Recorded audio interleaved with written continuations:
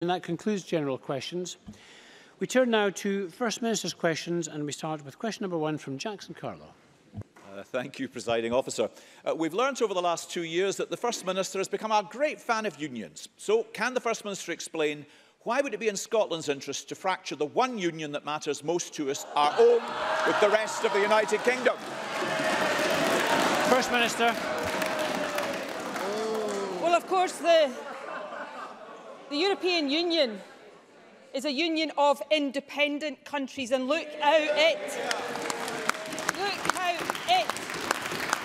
has stood by and stood up for Ireland over these last 2 years. By contrast, as I said to the Prime Minister on the telephone just last night, the United Kingdom government has ignored Scotland, sidelined Scotland, cast aside Scotland's interests, now stands on the brink not just of taking us out of the European Union against our will, or taking us out of the single market against our interests. They now stand on the brink of placing Scotland at a real competitive disadvantage with Northern Ireland. That's not an academic or an abstract argument. That will have real implications for jobs and living standards and investment in Scotland. So I don't think the Tories care a jot about that. Of course, it's not so long ago that the Secretary of State for Scotland, the leader of the Scottish Conservatives, were saying that if there was a separate relationship with the UK for Northern Ireland, they would resign. Where is David Mundell today? Jackson Carlo.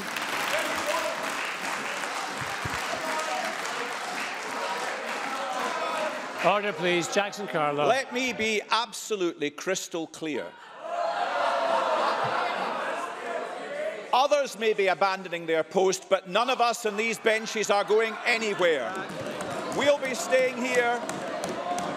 We'll be staying right here every day, every week, holding this First Minister and this Scottish Government to account. And let me be also clear. Ruth Davidson and David Mundell have spent the last year fighting for the United Kingdom. They're not going to take any lessons from anyone else. Not any carpetbagger who's come late to the defence of the United Kingdom, and certainly not from this First Minister. First Minister. Well, can I just try to strike one note of consensus here? I agree with Jackson Carlo when he says that the Tories are staying exactly where they are. It's called opposition, and they don't deserve to be anywhere else. Now, you know, I always thought it was a really odd position for Ruth Davidson and David Mundell to argue against Northern Ireland getting a deal that protects their vital interests. Instead of arguing for Scotland to get a similar deal, it was standing up for the DUP rather than standing up for Scotland. But, you know, having chosen that red line, and they chose it, then it is really, really hard to see how they stay in office after today with a shred of credibility. Let me quote the letter from David Mundell and Ruth Davidson just a few weeks ago. Any deal that undermines the integrity of the UK internal market or of the United Kingdom, that was a red line. They were briefing. That was a resignation issue. And then you've got Dominic Raab today, the Brexit Secretary, who's been involved in these negotiations, being very clear. This deal presents a very real threat to the integrity of the United Kingdom. Esther McVey saying exactly the same. Now, if I was as cynical and as completely self-serving as the Tories, that actually might tempt me to vote for this deal, but I am not. But what is absolutely unclear to me is how David Mundell or Ruth Davidson can have any other option but to follow through on the principled commitment that they made. So let's see, over the course of today, do they have any principle? Do they have a backbone between them? I suspect that answer is going to be a resounding no. Jackson Carlo. First Minister, let's be candid with the Chamber. You and I have one very particular thing in common. Neither of us is going to be First Minister after the next Scottish election.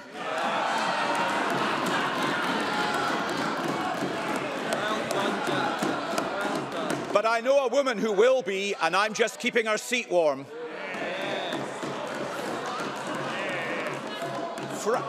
fracturing the UK internal market is exactly what the First Minister continually proposes.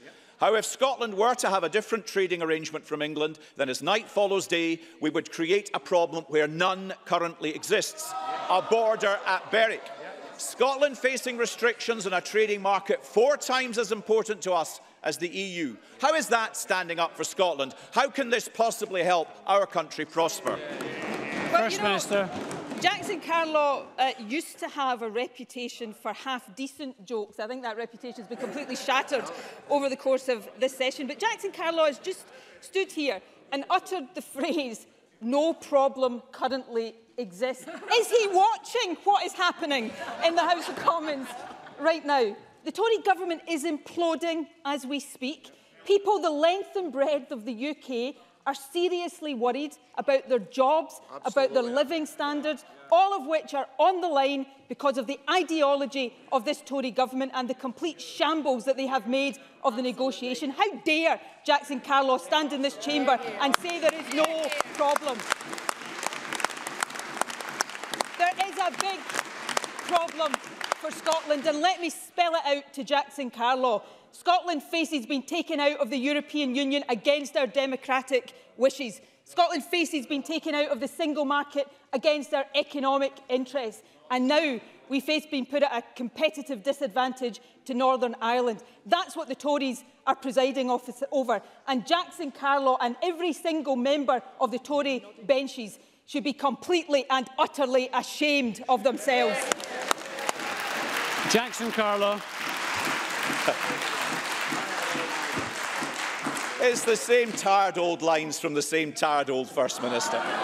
You know, this First Minister made her priorities clear the morning after the 2016 referendum result. Before even the votes had been counted, her first actions were to get on to her civil servants, demanding they start drafting a bill for an independence referendum. It's been that grudge and grievance agenda that has seen her act in a way which is nothing other than destructive to the negotiations that have been taking place over the last 2 years. And everything she has said and done since has been pursued relentlessly with that goal in mind, even now using the history of Northern Ireland with all the desperate turmoil that is involved for her singular political advantage. That's the disgrace today. So turn the First Minister's cliché in its own head, she should be thoroughly ashamed of herself. The First Minister exploiting the coming days to pursue her own goals as she has done over recent months, over and over again, is fundamentally against the country's interests. We need a First Minister acting for all of Scotland. Is it at times she acted in the national interest, not the nationalist interest?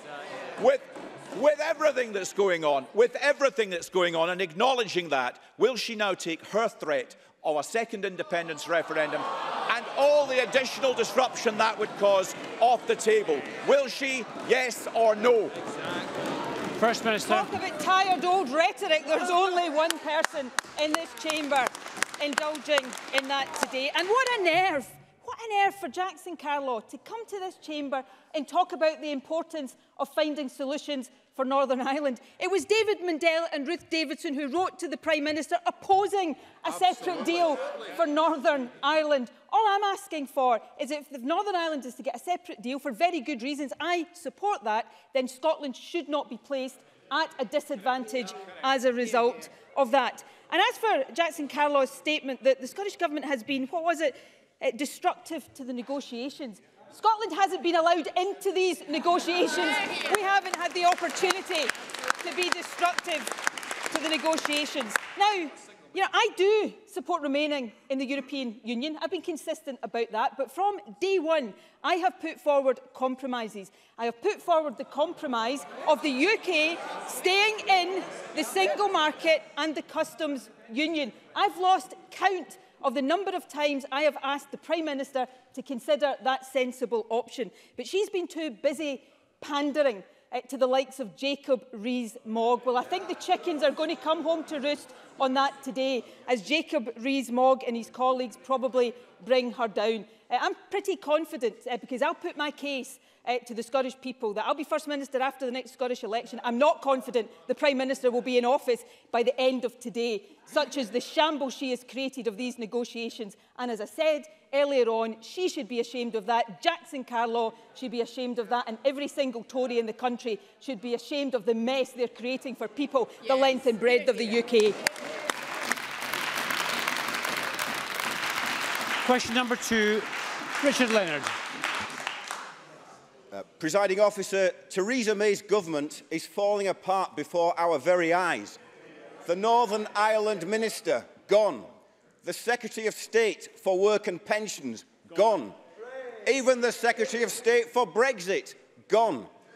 So can I ask the First Minister, does she agree with me that it is time for the wretched Tory government to go as well? First Minister. Yes. Richard Leonard.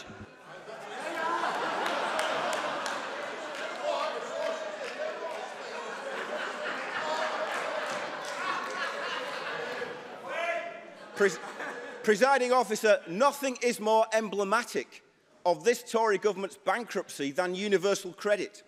The rollout of the flawed universal credit is not only socially unjust, it is morally wrong. It is pushing people into poverty, into homelessness and into debt. And the Secretary of State for Work and Pensions has just resigned. And why? Because of David Cameron's arrogance in calling a referendum, and because of Theresa May's desperation in making promises that she knew she could never keep. So will the First Minister instruct her government this afternoon to urgently contact the DWP to press again for the rollout of universal credits to be halted? First Minister.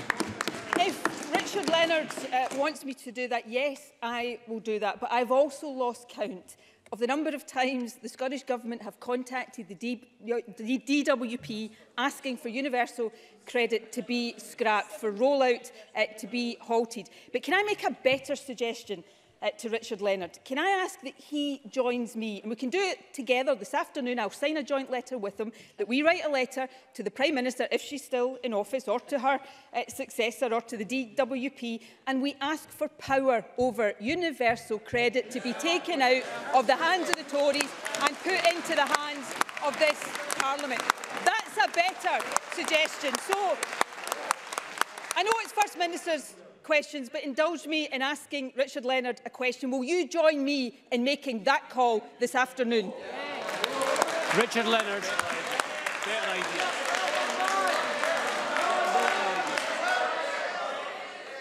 First Minister, I've got a better idea. Let's call for a general election.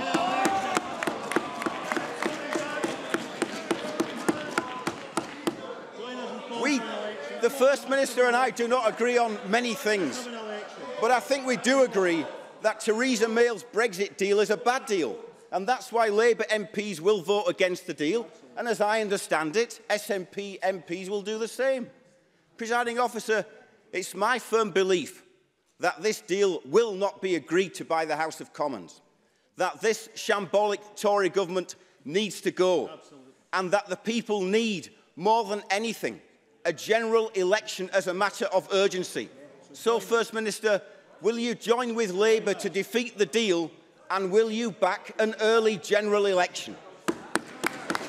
First Minister. Well, firstly, can I just let me unpack this step by step. Firstly, I think we've just had confirmation there, yet again, that Richard Leonard would rather leave powers over welfare in the hands of a Tory government than bring them back to this Parliament.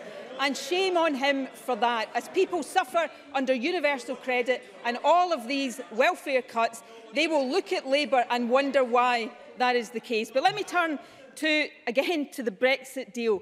I think it's reasonable to say, if memory serves me correctly, that the SNP made clear, I made it clear to Willie Rennie in this chamber this afternoon, that the SNP MPs would vote against this deal. I think we did that before Labour did. So it's perhaps Labour joining with the SNP. But I hope no party in the House of Commons falls for the Prime Minister's spin. that it's a case of accepting a bad deal for fear of no deal. No deal is not inevitable if this bad deal is voted down. But there is one question that remains to be answered. If that happens, what actually is Labour's position on Brexit? So again, I don't know if he's got another question, but perhaps he can enlighten us today. Do they favour single market and customs union? Do they favour another vote? What exactly would Labour do on Brexit that is different to what Theresa May is doing? Because I don't have a clue. Maybe Richard Leonard can tell us. We've got a number of constituency supplementaries. The first is from Joanne Lamont. Thank you very much, Presiding Officer. The First Minister is all too aware of the terrible impact of the contaminated blood scandal on so many Scottish people and their families. And indeed, the First Minister has played an important role in seeking to address the disgraceful injustice so many have suffered, and critically confirming that she and her government accepted the moral responsibility to provide support, including financial support, to all victims. First Minister, a constituent met with me this week to highlight her concerns and those of the Scottish Infected Blood Forum and Haemophilia Scotland about imminent decisions by her government on financial support, which are in danger of continuing the inconsistent gap in financial support between the advanced as opposed to chronically infected, a gap which is simply unjustifiable. Would the First Minister reflect on the distress being caused by reports that decisions to financial entitlement may be determined not by the clear evidence of need, but by predetermined budget constraints? Given the important role of Scotland in seeking justice for victims, will the First Minister agree to meet with me, my constituent, and those who have supported victims to ensure that we in Scotland live up to our moral responsibility to all victims of contaminated blood? First Minister. Well, can I thank Joanne Lamont for raising an issue? As she says, I've had a long-standing involvement in this issue. It was an issue I campaigned on when I was in opposition, and I've retained that interest as Health Minister and latterly as First Minister. I know many of the people who have been affected. I have one in particular constituent of mine that I understand the issues from very clearly indeed. I want to, and the Scottish Government is determined to see justice delivered. I will ask the Health Secretary to meet with Joanne Lamont where we can discuss where we are in terms of the progress around amended payments, and we can ensure that we listen to the representations that a constituent has made to her and that my constituents make to me. So I will ensure that that meeting can happen as quickly as possible. Mark Ruskell. Thank you. Would the First Minister agree that the decision by Talgo to choose Longannet as a site for their train manufacturing base, creating 1,000 jobs, could be a wonderful legacy for the communities who serve the power station? And does she also believe that reopening the Alloa-Dunfermline rail route to passengers should also be part of that legacy for workers and for their communities? First Minister. Well, I warmly welcome Talgo's announcement this week. Michael Matheson was in London for that announcement. I myself met with the senior executives of Talgo some time ago to make the case for Scotland, so I think all of us are delighted that this announcement has been made. It is good news for Longannet and the surrounding area. I think Mark Ruskell is right to talk about the legacy benefits of that, and transport links will be a key part of that, so we will absolutely consider all of that as we work with Talgo to make the preparations. Obviously, this decision is to some extent dependent on that company winning the contract for HS2 that they are bidding for, but we would hope that regardless of the outcomes of that, we can persuade Talgo to go ahead with that manufacturing site for all of the benefits that we know that it will bring, including the ones that Mark Ruskell raises. Finlay Carson. Given the huge success of the Galloway National Park Association Conference, with overwhelming support from young and not so young constituents of Galloway and West Dumfries, will the First Minister recognise the work of the Galloway National Park Association and give a commitment to initiate preliminary investigations into the feasibility of a Kingdom of Galloway National Park, which can now clearly be seen to have community and local authority support? First Minister. Well, can I thank the member for raising this issue? Of course, this was an issue that our late presiding officer took a very close interest in and worked very hard to progress. I understand and appreciate the arguments that are made for a Galloway National Park. It's certainly something that we want to give full consideration to, and I'm happy to ask the relevant minister to engage with the member and with others in an interest to look at how we take these things forward properly. Mark Griffin. Presiding Officer, I want to raise the case of Sebastian Skelton, a 13-month-old infant whose mother Siobhan is struggling to get the treatment he needs from our National Health Service. Days after he was born, Sebastian developed food intolerances, which have now developed considerably. And more than a year later, he still hasn't been seen by the allergy specialist and is still going without an NHS prescription for the medication he needs. And Siobhan, his mother, has been forced to take matters into her own hands and sought help from private specialist doctors in London and Glasgow. Now, having written to the Health Secretary 7 weeks ago seeking urgent intervention and support, I've still to receive a response. Can I ask the First Minister to look into Sebastian's case and give him and his family the help they urgently need? First Minister. Well, yes, I will give that undertaking today beyond what Mark Griffin has narrated in the Chamber today. I don't know the full details of Sebastian's case, but clearly we are talking about a young baby. I can understand the distress of his parents, and we would all want to see that baby get the treatment he needs as quickly as possible. I will ask the Health Secretary to look into it as a matter of urgency and come back to the member as soon as we've had the opportunity to do so. But I would also ask him to convey my very best wishes to Sebastian and to his family. Question number 3, Patrick Harvey.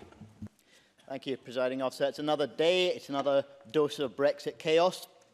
The Prime Minister's deal, so-called, satisfies almost nobody, from Brexiteers to Remainers. It's unlikely to pass at Westminster, and the public must ultimately be given the chance to kill off Brexit in a people's vote. But if the last 2 years have made anything clear, it's that Scotland's future is best secured as a full, independent EU member state. The First Minister stated in this chamber in summer last year that at the end of the period of negotiation with the EU, when the terms of Brexit will be clearer, we will come back to Parliament to set out our judgment on the best way forward at that time, including our view on the precise timescale for offering the people a choice over the country's future. Now, Jackson Carlaw might not want to know the answer to that, but I want to know the answer to that, and I don't think I'm alone in wanting to know the answer. Will the First Minister now confirm to us that Scotland will be given that choice, and when? Well, I will, as I said at the time Patrick Harvey has alluded to there, I will come back to the Chamber and set out my views on the precise detail of that when we have clarity. Obviously, we now have seen the terms of the deal. It remains to be seen whether that makes it to a vote in the House of Commons over the next couple of weeks. We will see how that whole sorry saga plays out, and then I will give that commitment, undertake that commitment, as I said I would. Let me say 2 things in addition, though. Firstly, I have no doubt that Scotland will get an opportunity to choose again on the question of independence, and when it does, I am confident that Scotland will choose to be an independent country, because the last 2 years, from the decision that risked taking us out of the EU against our will, to the way in which the Scottish Government trying to represent the interests of Scotland has been sidelined, to the way in which the powers of this Parliament have been undermined, the case for independence has grown stronger each and every single day. And the sooner this Parliament is independent, the sooner this country is independent, no longer at the mercy of Tory governments who do not have our interests at heart, the better. And that time will come, and when it does, I have no doubt that the people of Scotland will choose to be independent. Patrick Harvey. Well, the First Minister is right that we've only just seen this deal, and it is conceivable that MPs might vote for it. I think highly unlikely. But there is already, surely, enough clarity to make a judgment, because there's nothing in Theresa May's plan that protects the social, economic and workplace rights that we have. Nothing that protects the environmental rights and protections that we have. Nothing to guarantee the future rights of EU citizens living here, or our ability to attract more of the people we need for the strength of our economy, the delivery of our public services, or the diversity of our society. And there's not a single reference to Scotland, either in the withdrawal agreement or in the absurdly simplistic paper on the future relationship. Look, the chaos of Brexit was inevitable, but we also need to face up to the equally inevitable fact that Scotland will only get the strong future relationship we want with Europe, as the overwhelming majority of people in Scotland voted for, if we get out there, campaign for it, and persuade people to vote for Scotland to become a full, independent EU member country. The Greens are ready to start that campaign. Is the First Minister? First Minister. The SNP started it a long, long time ago and have never stopped campaigning for independence. So my message to Patrick Harvie was, what's holding you back? Get out there and make the case for Scotland to be an independent country. Look, I agree with everything Patrick Harvie said there. I think the case for independence, which I have long thought has been made, has got stronger with every day that has passed over the last 2 years. In terms of the precise timing of Scotland having that opportunity to choose, I do think people deserve a bit of clarity about what else might unfold over the next period. Are we going to have another general election? Is there going to be a second EU referendum? And, you know, I think it is reasonable to wait and allow this to play out over these next few weeks. But there is no doubt in my mind that this country is going to become an independent country, and it will be a far more prosperous, fairer and better country when it does. It will be able to choose its own place in the world. It will be able to make its own decisions. Undoubtedly, it will make its own mistakes, but it will not be at the mercy of a Tory government imposing policies on us that we did not vote for, and that will be a far stronger position for this generation and for future generations to be in. Question number 4, Willie Rennie. We were promised Northern Ireland would not be affected, but it is. That there would be a free trade deal, but there isn't. The UK would not be subject to EU laws, but it will be. Our fishing grounds would be protected, but they won't. And the biggest lie of all, there's not £350 million a week for the NHS. The people have been cheated.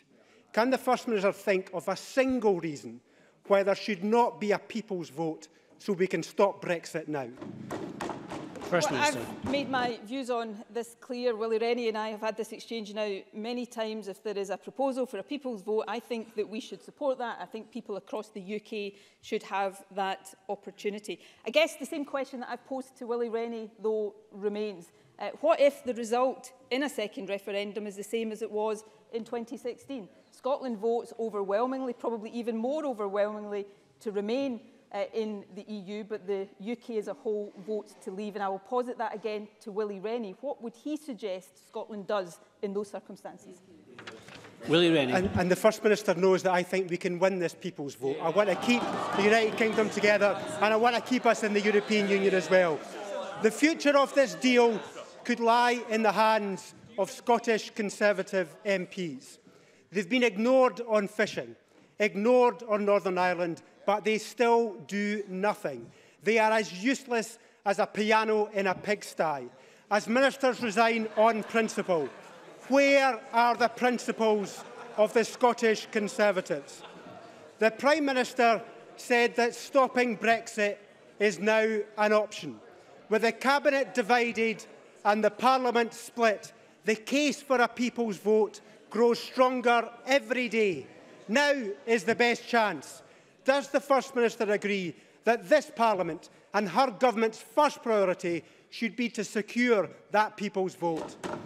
First Minister. I've got a feeling there was an insult to pigs somewhere in Willie Rennie's question, but I can't quite work out what it was, so I probably shouldn't go any further down that road. What I would say, if he's right, and the future of the deal and the future of the country depends on the 13 Conservative MPs, then we're all doomed, because what they have demonstrated is that they don't have a backbone between them, and they will sell Scotland out as quickly as anything. But on the issue, yes, I think if there's an opportunity to stop Brexit in its tracks across the whole of the UK, then we should take that. I have no doubt in my mind about that, because the promises that were made in 2016 have been proven to be, in most cases, lies. The negotiation has been shambolic, and we're left in the position we're in today, where there is a bad deal, and the Tories having spent, the Prime Minister having spent the last 2 years saying that no deal is better than a bad deal is now in the ridiculous, pathetic position of saying that a bad deal is better than no deal. So if that opportunity to stop it in its tracks is there, yes, I think people across the UK should take that. But I want to do more than that. I want to make sure that, as well as hopefully stopping Brexit in its tracks, we can ensure that never, ever again is Scotland put in the position of facing something like Brexit against our democratic wishes. Yep. And a second EU referendum, while it might stop Brexit, doesn't guarantee that that will be the case. So Willie Rennie dodged that question the first time, but he can't continue to dodge that question. I'll support a people's vote to stop Brexit, but if Scotland yet again finds itself in the position of facing Brexit against its will Willie Rennie support independence so that we can take control of our own future? Thank you. We've got quite a lot of interest in asking supplementaries. The first from Stuart McMillan. Thank you, Presiding Officer. Does the First Minister, like me, welcome the U-turn by the UK Government and at long last the reduction of the stakes of fob tea machines to £2 will finally be introduced from April 2019? And what steps can the Scottish Government also take, well, help to take, to tackle the issue of problem gambling, particularly with young people? First Minister.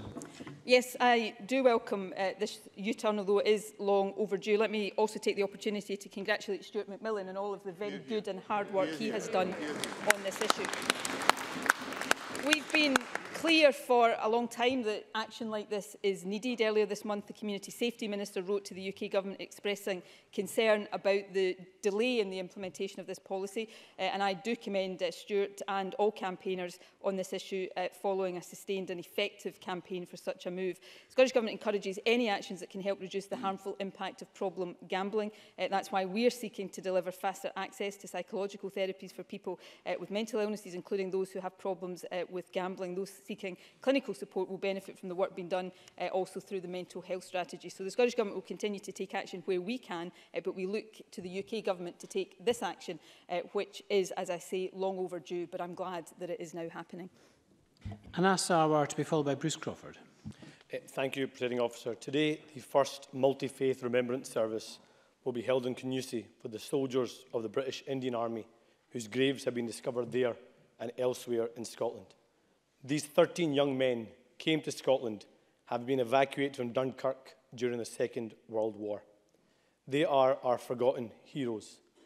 Ali Bahadur, Barry Sher, Dadan Khan, Fazl Ali, Khan Muhammad, Kushi Muhammad, Muhammad Sadiq, Mushtaq Ahmed, Mir Zaman, Abdul Rahman, Ghulam Nabi, and Karam Dad. Does the First Minister agree with me that their names should be forgotten no more, and there should be a permanent memorial in Scotland to commemorate their lives and that of the 161,000 soldiers of the British Indian Army who lost their lives in defence of our country, so that their contribution is remembered for generations to come? First Minister. Yes, I do agree with Anas Sarwar and thank him for raising this issue and for raising it in the way he did. He's right to say that these were forgotten heroes. Today, as a result of that question, their names are on the official report of the Scottish Parliament and they will be forgotten no longer. So for that, let me thank Anas Sarwar. I welcome the multi-faith remembrance service that's taking place today. I think that is very fitting and it's an opportunity to remember with gratitude the contribution of the British Indian Army to the war effort. Of course, we've just passed Armistice Day, where we commemorated the centenary of the end of the First World War and also remembered all of those who have lost their lives in conflicts throughout the last century. And we must make sure that when we do that, we remember everybody. I certainly would be very happy to take forward discussions about the possibility of a permanent memorial, and I will ask the relevant minister to contact Anas Sarwar to kick off those discussions as soon as possible. Bruce Crawford to be followed by Polly McNeill. Thank you, Presiding Officer. Given that it's now clear that the Prime Minister's Brexit deal is dead in the water and it cannot command a majority in the House of Commons, will the First Minister commit to working with others so that we can replace the current Westminster chaos with a common-sense plan to keep Scotland and the rest of the United Kingdom in the single market and the customs union? The people of this country, who are very worried at this very moment about what's going on, deserve a pragmatic and sensible solution. How can the First Minister help? First Minister. Well, firstly, Bruce Crawford is right to say that the deal that the Prime Minister has brought forward is dead in the water. I mean, she doesn't need me to tell her that. Her own backbenchers have been lining up in the House of Commons this morning to tell her that. Let me say a word about the Prime Minister, because I think she does deserve a degree of respect for the resilience she has shown in trying to bring forward a deal that she thought was the right thing to do. So, you know, I will gladly say that about her, but she has to recognise the reality of the position she faces. The deal is not going to get through the House of Commons. And therefore it is wrong for anybody to suggest that that means crashing out with no deal on the 29th of March next year is an inevitability. It is not an inevitability. There is now a duty on everyone, principally in the House of Commons, because that's where the decisions are taken, to come together to look at sensible alternatives. Now, I've said consistently that single market customs union membership for the whole of the UK would be the best possible compromise position. It's not my top preference. I would rather we stayed in the European Union. But if we're looking at compromises, that is both the best one and it's also the one, and I readily say there's no guarantee of this, but it is the only compromise that I can look at the House of Commons and actually see a path to a majority for. So this is the moment for people, yes, to put party interests aside and to come together and find a way through this. Simply blundering on with a deal that is destined to fail is not putting the interests of the country first, and I appeal to the Prime Minister not to do that. Pauline McNeill, to be followed by John Finney. Thank you. The tragic death of 16-year-old William Lindsay in Pullman Prison whilst on remand raises many sharp questions about our criminal justice system and in particular the availability of secure accommodation, and I'm sure the First Minister will join with me in offering condolences to William's family. But is the First Minister aware that by all accounts those who worked with William said that he was crying out for help and that prison was not the right place for a young man who spent his life in care? Can the First Minister explain why the 2016-2017 figures show a reduction of 11% in the number of secure places and the complete closure of one unit with 29% decline in the use of residents in Scotland? Does the First Minister agree that for these reasons and many more, there is a need for an urgent review of the availability of secure accommodation? First Minister. Well, this is a serious issue that, yes, does have to be seriously looked at. The Cabinet discussed this at some length in the context of this tragic case just on Tuesday. Let me start, of course, by putting on record my sincere condolences to the family of William Lindsay, who I know is also known as William Brown. I would also take the opportunity to put on record my condolences to the family of Katie Allen, who also died in Pullman recently. Hamza Yousaf met with her family earlier this week, and I'm grateful to them for taking the time to attend that meeting and to allow us to hear their views about their dreadful experience. I don't think any of us can imagine the distress that both of these families are going through. Clearly, we are determined that any lessons that need to be learned will be learned. All appropriate agencies must look closely at what happened here. There will be mandatory fatal accident inquiries in these cases, of course, and while these processes are ongoing, I think it would not be appropriate for me to get into the details of the individual cases. But what I will say, looking in particular right now at the case of William Lindsay, there are a number of things that I know as First Minister I want to address and make sure we look at properly. Experience in the care system, for example. We have the independent review of the care system underway right now. The issue of secure care provision is certainly one of those issues. How we do even more to keep young people out of the criminal justice system altogether, and of course the issues of mental health support within Pullman itself. So these are all issues under the active consideration of the Scottish Government. As I say, there will be mandatory FEIs in these cases, rightly so, but we will not wait for that before taking action that we consider as necessary to make sure that any issues here are properly addressed. And John Finney. Thank you, President Officer. The First Minister may be aware of 2 instances of illegal scallop dredging in protected area of Wester Ross. I've consistently raised the issue of maritime protection and enforcement, and that's particularly with regard to the expansion of MPAs and Brexit, and been assured it's under review. Does the First Minister agree with Open Seas that there is now a clear case for robust, tamper-proof vessel tracking?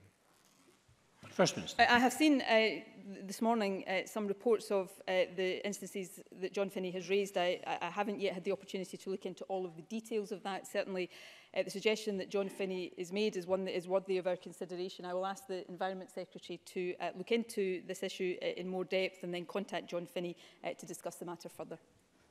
Thank you. Question number 5, Fulton McGregor.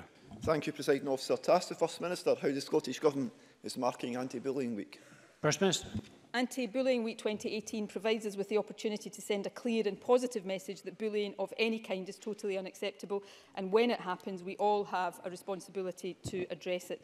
The theme is Choose Respect, which reinforces the messages of respect, positive relationships and empathy, and I would encourage everyone to spread that message. I was particularly pleased that in time for the start of Anti-Bullying Week last Thursday, the Deputy First Minister was able to announce that we have accepted in full the recommendations of the LGBTI Inclusive Education Working Group report, including its recommendations on tackling bullying. That's just the latest substantial step forward we are taking. I'm sure the whole Chamber will agree that we must always look to instil the values of tolerance and respect in our children and young people to help them develop positive relationships. Fulton McGregor. I thank the First Minister for that response. We know that bullying can have an extremely damaging effect on a young person's mental health and in some tragic cases can result in suicide or attempted suicide. What can be done to assist schools to better support those who are bullied at school, as well as those who perpetrate bullying, who may also be experiencing difficulties elsewhere? First Minister. Well, Fulton McGregor is right to raise this issue.